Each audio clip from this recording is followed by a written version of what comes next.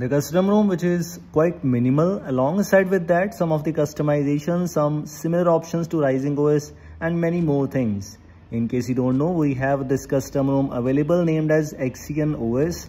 It's been some time since this custom ROM is bringing you updates almost regularly in some forms of official updates or unofficial updates for some of the users. With this new update, we have some changes which we will talk about in this video, so stay tuned. First of all, this is called Pulse settings. What that means is this is bringing you the latest launcher, the different one. Basically features are same, quite similar, but features are almost similar in that case. Pulse settings, some features, some customizations, launcher 3 base, not a pixel launcher although. So which means it will bring you the launcher 3 features only, not the pixel launcher one. So pixel launcher has features, some are the great ones, some might not be. Circle to search is one of the part of pixel launcher, but that is also included with this one too. Recents panel, you just noticed having the RisingOS style clear all button included in this case, and also few of the other tweaks here and there. Let me show you some more things. For example, circle to search is one of the main highlights of using some custom ROMs, as it is not having pixel launcher pre-installed, but still we have circle to search support. It's a good thing. You can use it on your device in case you want to. Yes, in this case you have to update Google app once. Also have to update Google Play services if you want to use circle to search on your device. If we move on to Google Play integrity, we have meets basic integrity, meets device integrity, so no issues in this case, although we have the option to update the Play integrity in this custom ROM, so you can use it in case you want to. And if you take a look at the bootloader spoofing, it is enabled. Bootloader is locked, which means you can use some apps which requires bootloader to be locked. It is just a spoofed version, so it's not 100% guaranteed that it will work or not.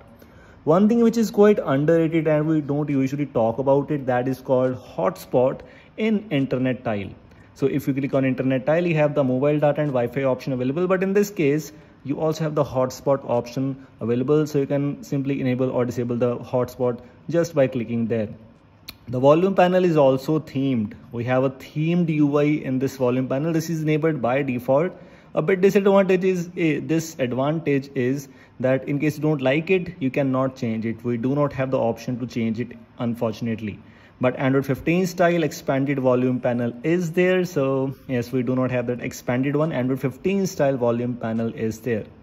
BCR, you can say basic call recorder, is also the part of this custom ROM. It's enabled by default. I mean, it's actually available in this custom ROM by default. You have to enable it, and the default dialer, of course, the Google phone, Google dialer, so that could be a useful thing for you. Taking a look at the customizations in this case, no customizations, no customization hub, but still some features, some useful things are included. For example, if you take a look at some lock screen options, weather customizations which you can enable, you can also enable lock screen widgets in case you want to. Lock screen have some widgets available for you.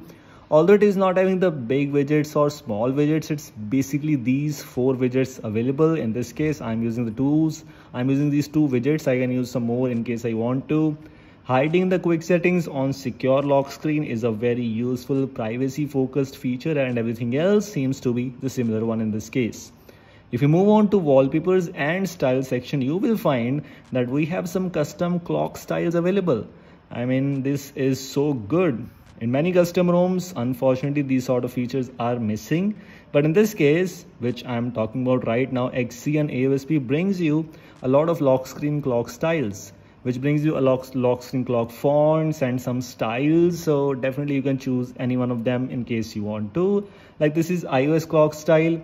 Whenever you click on apply, it will simply restart the system UI, and then the things will be applied for you. Moving on to home screen customizations, things are quite similar in this case. If you move on to apps section, you will find cloned apps. It is here. It is working fine. You can use it in case you want to. That's a very simple thing right now in many custom ROMs, so that is also the part of this one too.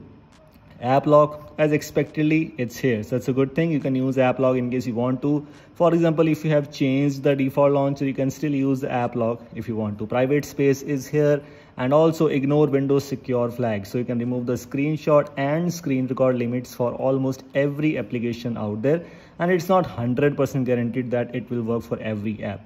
And taking a look at some special features, game space, so extra features for gaming experience. If you're a gamer, you need some extra features, then it is here for you. Including this, some miscellaneous option brings you hiding the developer status from apps, hide app list. These are some useful privacy focused features, privacy bypass features you can say. Multi-window, sidebar, and also the option to choose the freeform window. Everything is available. Some spoofing options also have the option for unlimited photo storage, unlock higher FPS in games, and we have the play integrity fix, which I just shown you at the starting of the video. So it's working fine too.